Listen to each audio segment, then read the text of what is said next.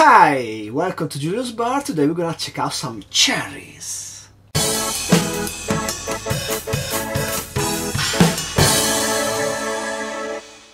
So this is my first video since coming back from Italy, and once in Italy I got the chance to visit the Luxardo shop near the Luxardo distillery, and I bought some cherries. So today we're gonna test our cherries in a simple Manhattan variation. We have our Amarena Fabbri, which are my standard cherries, and they are the only one easily available here in Japan. Then we have the standard Luxardo Maraschino Cherry, and then we have the Luxardo Ciliegie con Cherry Brandy. These are inside some brandy made of also cherries, and it comes at 19% ABV. And to test with cherries, I'm just gonna steer myself a simple Manhattan variation, and while I do that, maybe I'm gonna tell you a few more stories. Let's start with a couple of drops of Angostura. We go on with 7.5 milliliters of Sangue Morlacco. Sangue Morlacco is the Luxardo version of a cherry herring, a cherry brandy. I think should match well the topic of today. I think I wanna test it against the cherry herring from Denmark one day, but today we are just gonna have a bit. I don't have original bottle because I left that in Italy. I just brought back a small sample. Ah, we are missing vermouth. As usual, I'm gonna use Antica formula. I'm gonna use 22.5 milliliters of Antica formula. Bit more.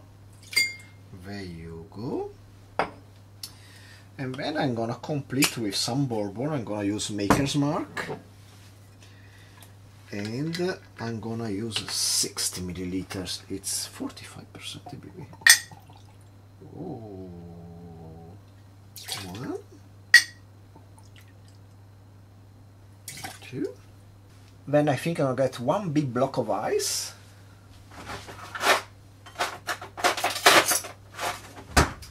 Which I'm gonna make slightly wet to start the dilution going. There you go. And then I'm gonna stir it. So, how did I end up at the Luxardo store? Funny story. A few months ago, in the spring, we booked a trip to the Colle Euganei, which is this really nice hills in Italy, in Veneto. I thought like, well, that's a really nice place. There are some hot springs, blah blah blah.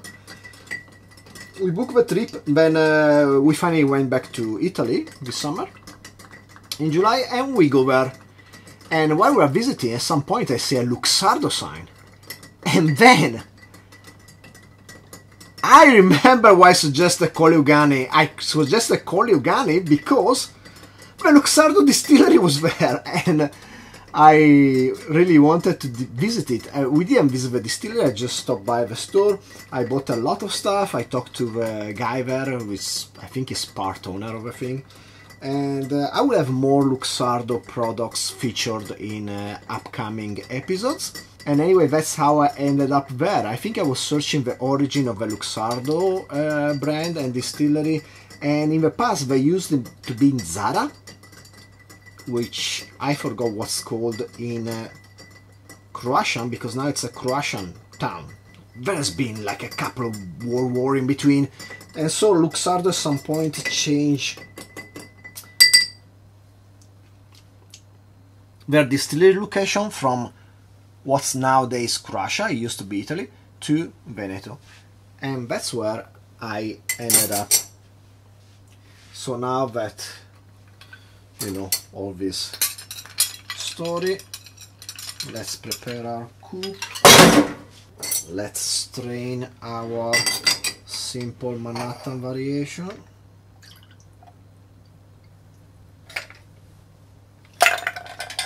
And then let's decorate with free cherries. So let's start with Amarena Fabbri, probably the most popular syrup cherries in Italy. They go pretty much everywhere. Amarena ice cream is one of the places you will find them. In many bars you will still see nowadays a big jar of this there on the shelf on top. Then let's open these Luxardo Maraschino cherries. These are the most popular cherries with bartenders around the world. And I don't know, I tried a couple in Italy, but let's try them again side by side against the Amarena Fabbri. These technically, they are not called Amarena, but they are really similar. They are called Marasca. Sincerely, I don't know what's exactly the difference. And then for the last one, we are gonna have a cherry. These are way lighter in color, probably because they have less syrup of cherries and they have more cherry brandy. And this one goes here. So let's start by having a sip of this Manhattan. This Manhattan is good. Pretty normal. I kept the cherry brandy amount really low, so it doesn't have that huge impact. Maybe next time I'm gonna put a bit more, but that's beside the point. Today we are here for the cherries. So first of all, I'm gonna try this one, the Luxardo normal cherry. And let's see how it tastes like.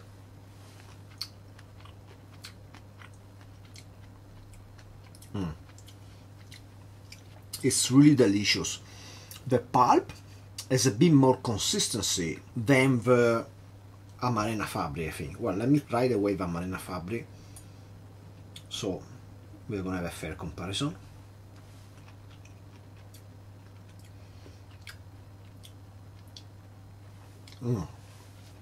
Amarena Fabbri is a bit sweeter.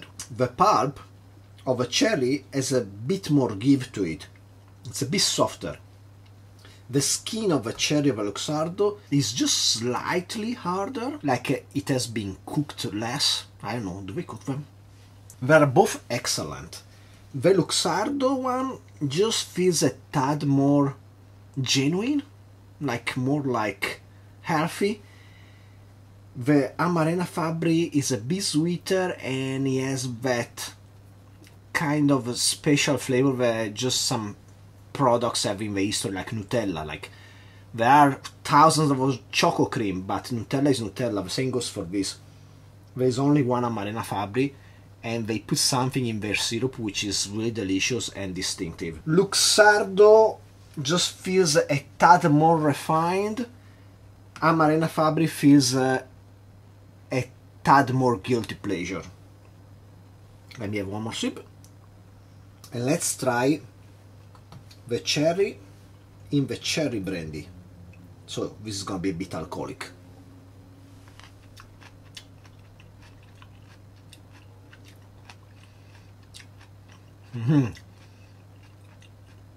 Wow, this is pretty delicious too. Of course it has more alcohol, it's less sweet. The cherry pulp feels really good, really genuine. There's a nice chew to it. It's delicious. I'm not a big fan of cherries in alcohol. I think sometimes it can be too strong. I think the cherry should be like just a treat for you inside a drink that's already alcoholic.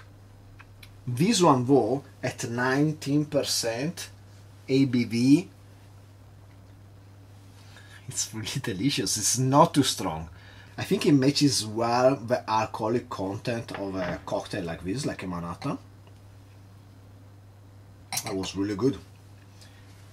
So there are no losers in this cherry competition. My suggestion, if you like alcoholic cherries, cherries dipped in some brandy or other kind of alcohol, these Luxardo cherries, which actually says Flambar, la frutta sotto spirito. The guy from Luxardo told me they use some brandy from Piemonte in the northwest of Italy. These are delicious. If instead you just want to have some normal cherries in your drink, both Luxardo and Amarena Fabbri are both excellent. I don't think I feel too bad about using Amarena Fabbri instead of Luxardo, as they are definitely more readily available here in Japan. Depending on your market, check out what is available. Both are really good options. Luxardo are probably going to be slightly more expensive, but overall you cannot go wrong. If I had a gun pointed to my head, which one I will choose? I don't know. I will probably get shot and eat both of those. So I hope you enjoyed the video. Please like, subscribe, comment down below. Eat yourself some cherries, not too much because you might get into some problems of digestion. Steal yourself a drink and hopefully I will see you next time. Cheers!